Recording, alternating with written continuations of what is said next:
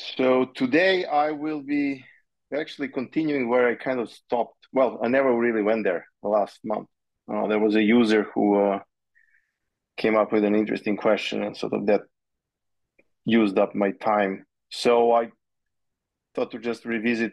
And in the meantime, I thought last month to revisit h5py issues and things like that. And then in the meantime, there was a new release of h5py. And there's also release of HDF5 library with some things that are now in h5py as well. So kind of made it, this delay made it even bigger deal than what would have been last month. So share the screen.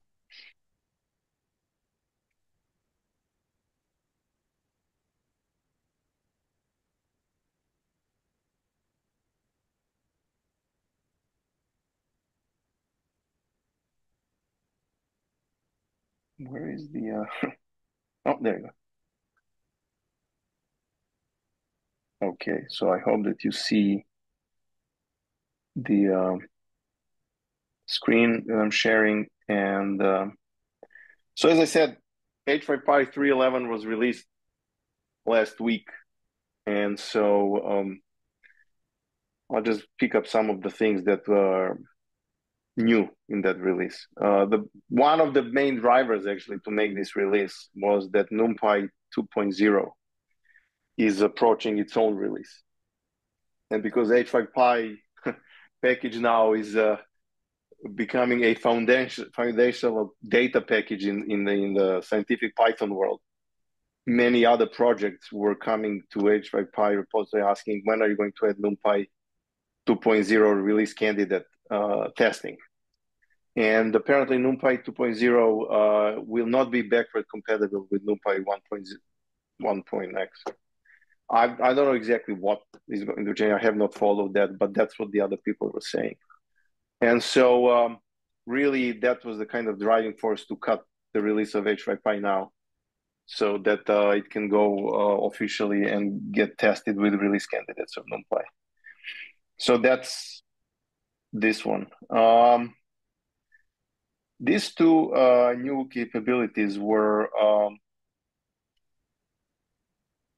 actually there was a bug request report that that there were some issues when someone was following the external links in HDF5 files.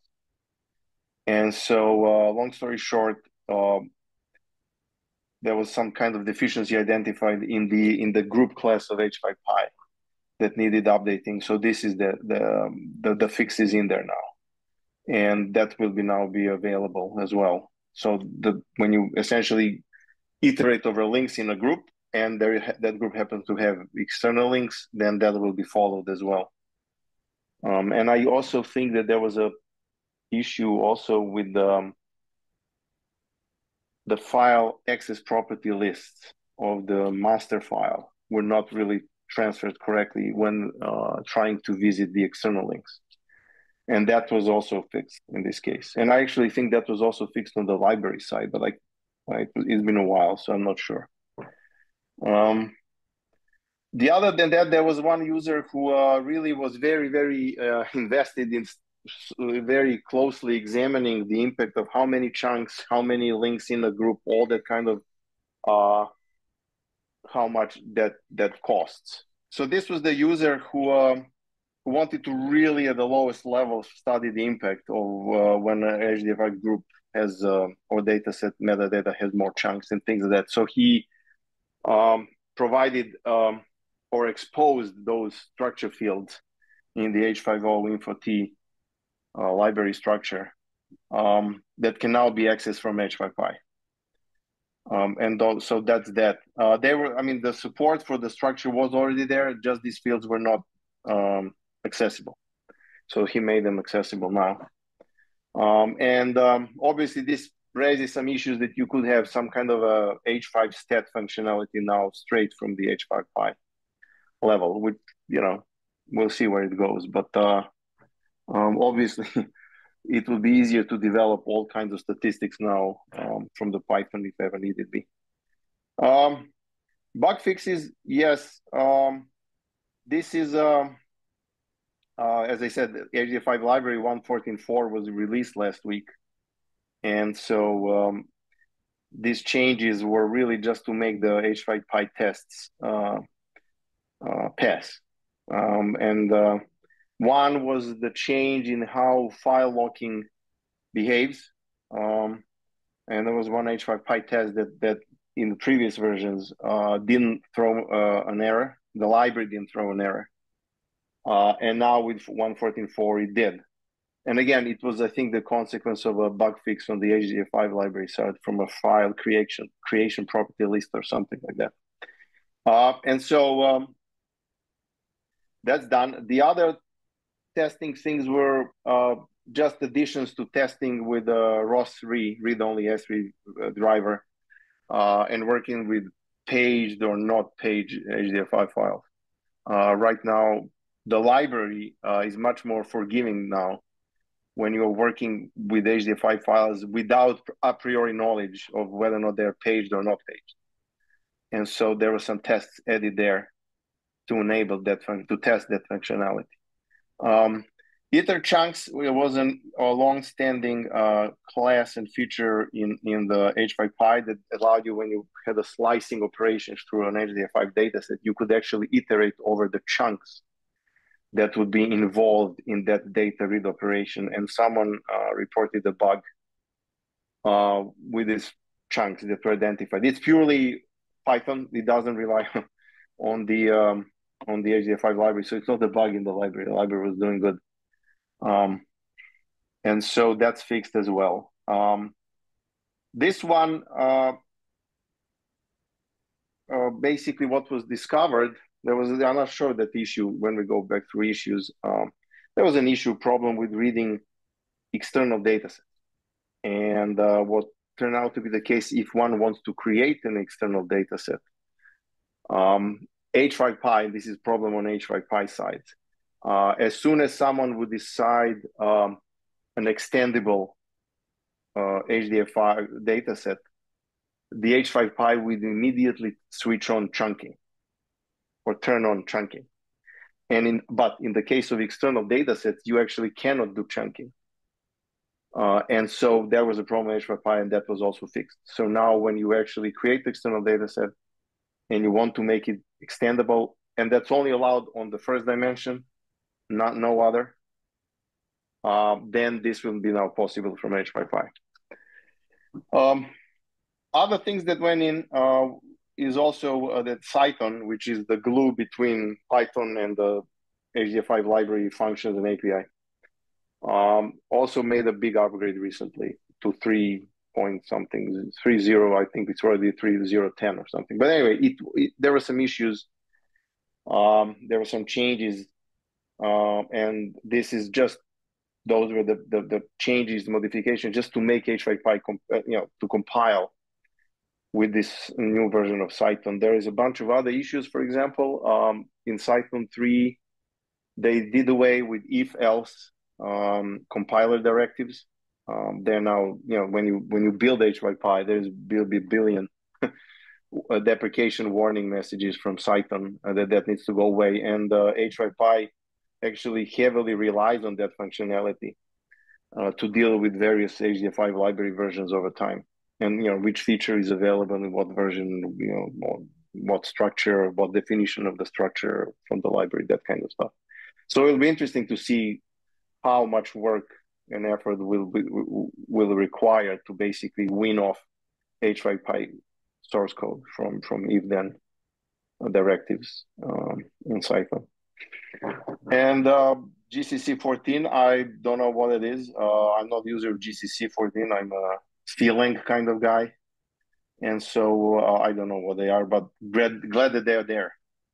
And so those are the kind of things, nothing too much, but kind of fundamentally substantial. Oh, yes, by the way, of course, I forgot to mention, and here, the native support in h5py for 2-byte or short or 16-bit floating data types. Previously, h5py was using custom data type definition that the HDF5 library allows. But now, since in 1.14.4, there is a native support for 16-bit floating data types. h5py will now rely, if it's working with HDF 1.14.4 library, will rely on that native support. So those are the kind of things that went in this release.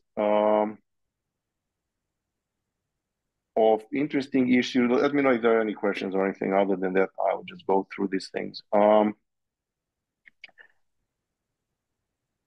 So this is all. Yeah, this was an interesting, I think. Oh no, this is an interesting feature request. Basically, someone is asking if someone can provide h5py and HDF5 library for WebAssembly. And so Pyodide is essentially a Python interpreter in WebAssembly. And so this is interesting. I don't think this project, the h5py group, will take over this responsibility, but it's interesting that people are showing interest. Interesting that that they are now interested in essentially running Python and h5py and HDF5 library in WebAssembly. And that's interesting. This is actually the issue that I talked about in my previous month, but I don't think any new information is available. Basically, everything kind of stopped maybe a few days after my talk, so we'll see what happens. The other things are older ones. So I don't think anything is... this is more of a build issue. We have problems providing ARM64 builds in PyPy. I'm not any more user of h5py from PyPy. I use from CondaForge, so they solved this problem. But for this repository, when they released to PyPy, people noticed that it's missing, and apparently some problems with Travis CI system or build system. So we'll see how that goes. So that's that.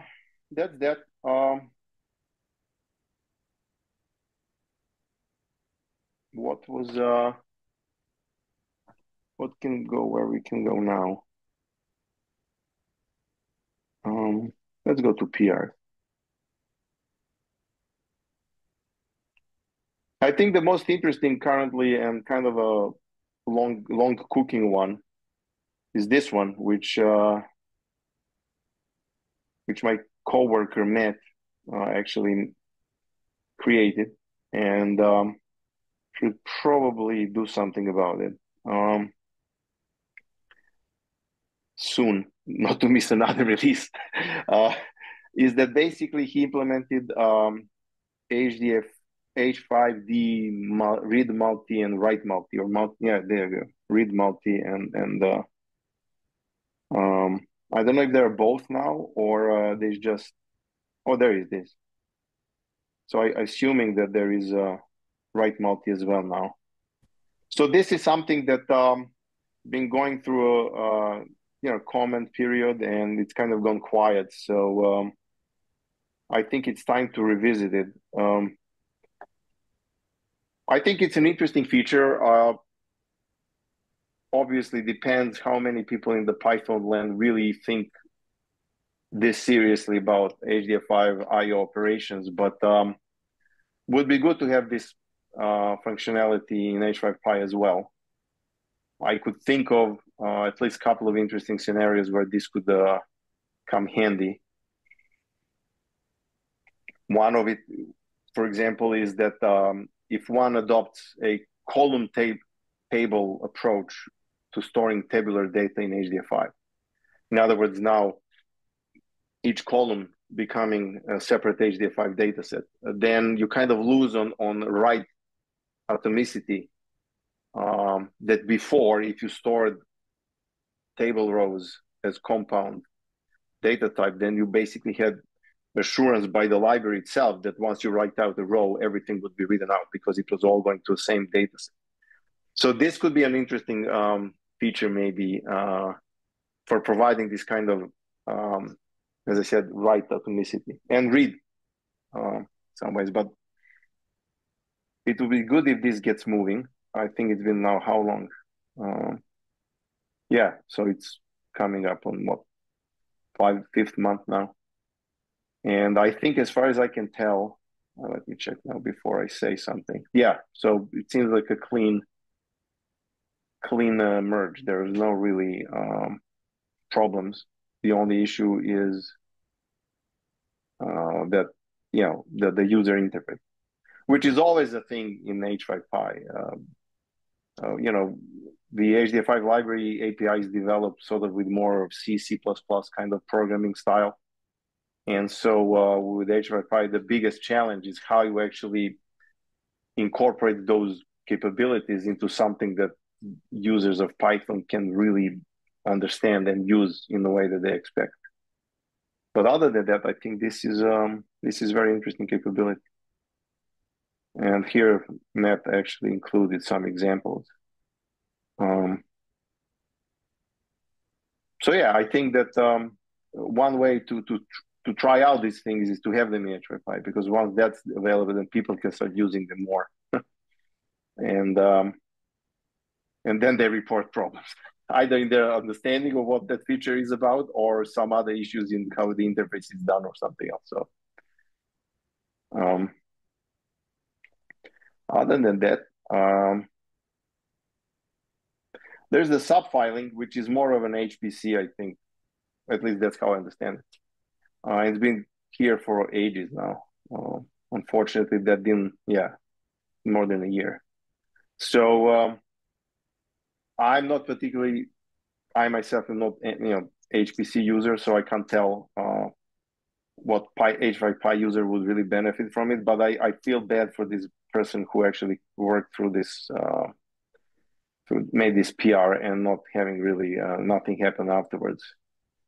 But sometimes when you have these community open source projects, it comes down to a group popularity contest. It just feels like not enough people really felt strongly about this feature in h5py. That's how I would try to interpret it. But I would assume that it's not a clean merge anymore, because it's been a while. Let's see all the way down. So there was some discussion. I apologize for this flash moving. Yes, so there are some things. So that need more work. Other than that, let me see. The recent one, closed one, was, yes, this was an interesting one. It's already merged in h5py, but it's not in the release. So someone basically, well, actually, what happened was, let me open this window. This is a longer standing issue. So someone was creating an h5py file with the global setting that the group link creation order is tracked. And then they would create a group, and then when they print it out, they were printed in the order of creation. So that worked. But then he closes the file and opens the file again. He was using here track order, thinking that's maybe going to fix the problem. And then after reopening, he would get the reverse order. In other words, it's not, the groups are not printed in the order of creation. And so now you can see. So this was the creation order, and then these groups would then printed in, not by the creation order. And so someone then discovered that basically, if you in h5py code, if you replace, well, actually, if you don't use the file creation property list after opening the file, instead you go for the root group's creation property list, then everything is working fine. And so I'm not sure if this is something missed in the library itself, that if you created a file with the tracking order global setting, and then you query the file creation property list afterwards, does that tracking order thing is still available or not? Or is it should be available, or it should not be available? It doesn't matter. But anyway, in h5py now, what the fix is in the PR, that essentially it is done and checked. If it's a file creation, probably try the root group instead of the file, and then there you go. This is the fix, and we can see where that is fixed. But I think it's somewhere over here. Let me see where it is. Yes, in the PyX somewhere here. There you go. So to use the root group explicitly. Anyway, so that is all I have about h5py. Really, other issues I can't really right now think what's the kind of fairly recent, or it has some promise to actually get in h5py. So, was there any questions or any comments, or I misrepresented something or misinterpreted something or any of that sort? Let someone correct me, and then that's it. Hey, Alexander. Hey, Quincy. Hi. Working on opening up some of the HDF5 API routines, the C API routines, to be concurrent for multi-threaded access. Hmm. I understand, of course, Python's long-standing issues around multi-threading. Hmm. Um, do you have any sense of what might be both important and necessary to get Python access to be able to concurrently execute dataset read calls, let's say? Um, well, what do you currently use for concurrency in C? What would you use? How you would do it? Well, in C, once I've relaxed this restriction, the the general way I would expect is within a single process, spawn multiple threads with pthread or something, right? And then have each thread make a dataset read call.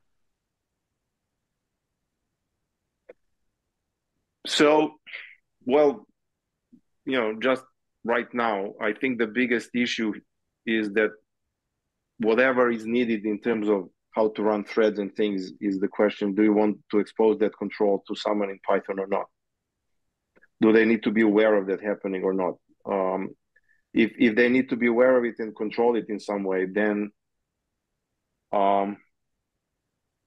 there was there's a Python standard package that does threading.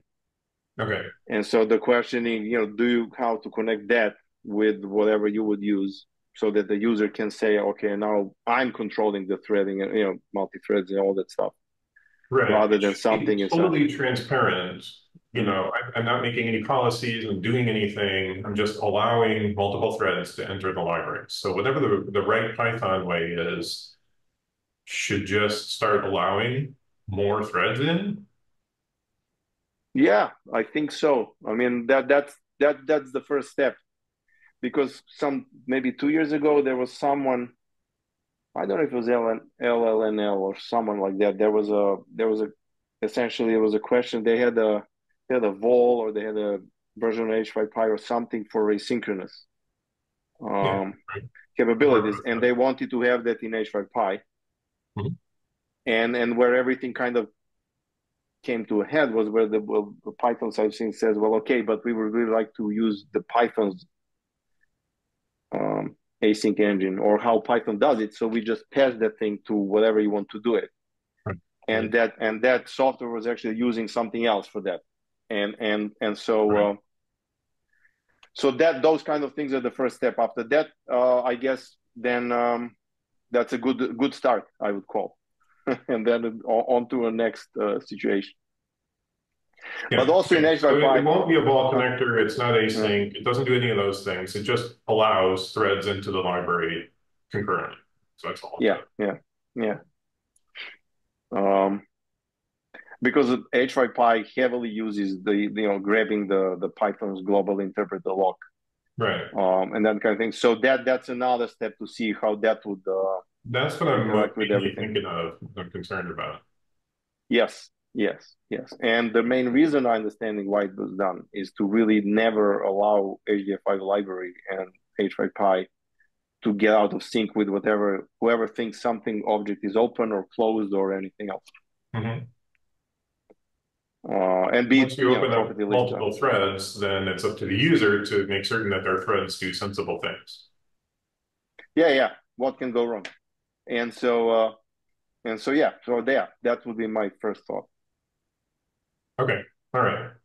I'll do a little more investigation around the right thing for Python threads and maybe code up some examples and play with it a little bit when I'm a Yep, little further down the line, I think. But yep. cool.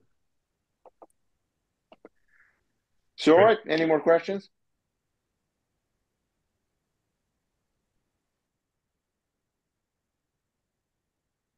Um, if not, then I shall wrap up. Thanks for attending, and hopefully see you virtually next month. Thanks. Thanks. Bye.